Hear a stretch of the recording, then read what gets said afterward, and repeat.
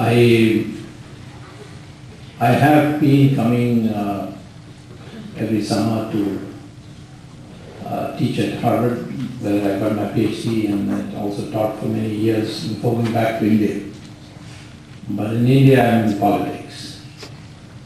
And there is today, happily, a confluence that is coming about between the dharma that religion teaches us and the political direction that the country ought to take.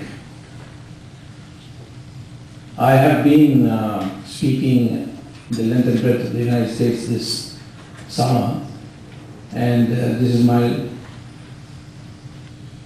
was in Pittsburgh yesterday addressing the same, the Indian community in which some Americans also come, and tomorrow I leave for India. And I have only one very simple message, and that is that the distinguishing feature about India is that it was 100% Hindu country for a long time, and then many other religions came to India. After that, Hinduism has faced confrontation from other religions, particularly Islam and Christianity. And that confrontation was brutal.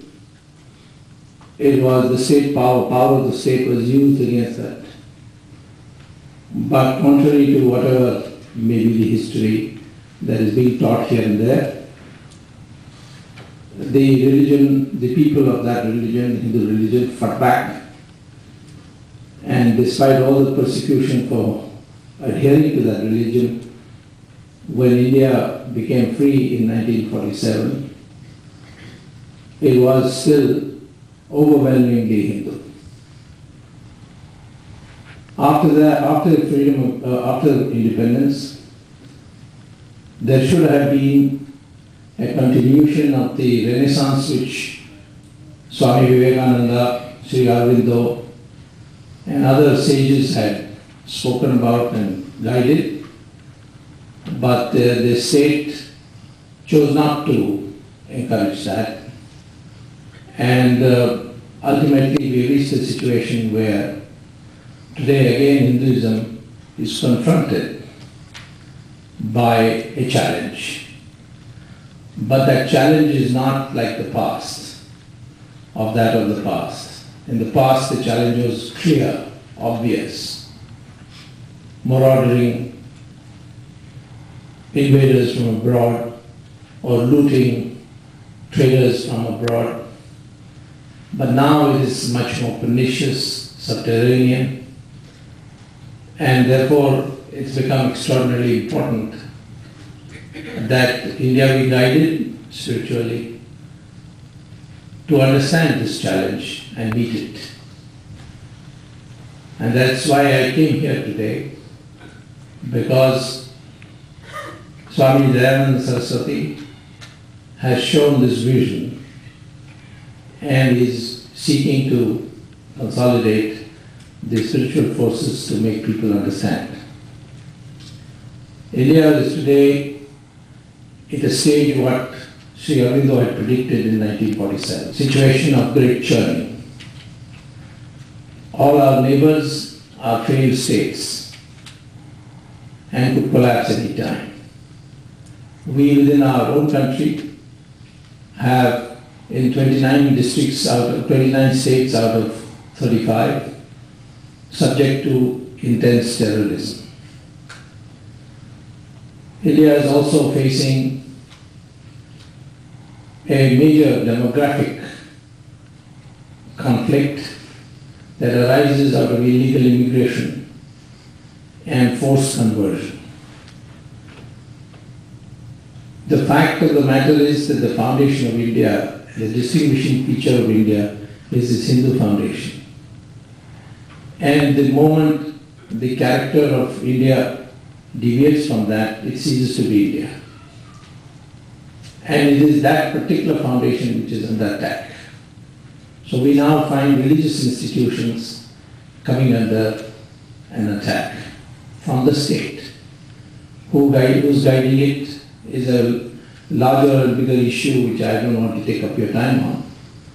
But the Kanchi Shankaracharya issue is an issue which should concern all of us, because the Supreme Court has already held and the Madras High Court has subsequently held that the case lacks prima facie basis. And it is a matter of great tension and sorrow that not only enlightened Hindus are not awake to it, but leaders of religious denominations other than Hinduism, particularly Christianity, of Christianity and Islam, have chosen to keep quiet. We know what happened to Germany when people kept quiet. We know anywhere where people keep quiet. So the religious institutions today are being bombarded, devalued, defamed in a very insidious way. And we also find people coming from abroad who in their own country are discredited, are under investigation, are accused of fraud. And they come to India, discredit the religion that they say they represent, and engage in money-based conversions. So this is a third threat that Hinduism is facing. And finally, there is a great deal of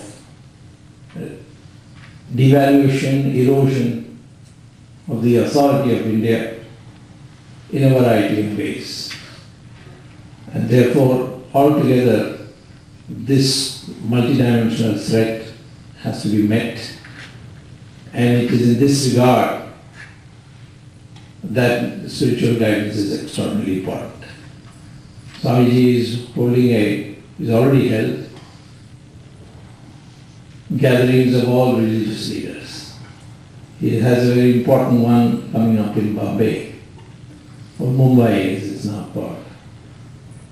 And I think that you may indeed visualize, if one were to look at it positively, that what Sri Aurobindo said in 1947, that there will come a time, and he thought it would be more than 50 years, when there will be a great churning in India, and out of that a renaissance in Hinduism will rise, and India will again become a center of spiritual glory, in addition to the material prosperity that India had in the past.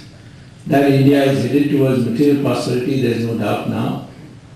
Everybody is talking about the race between India and China, and how United States, India and China will be the triumvirate of the 2020s.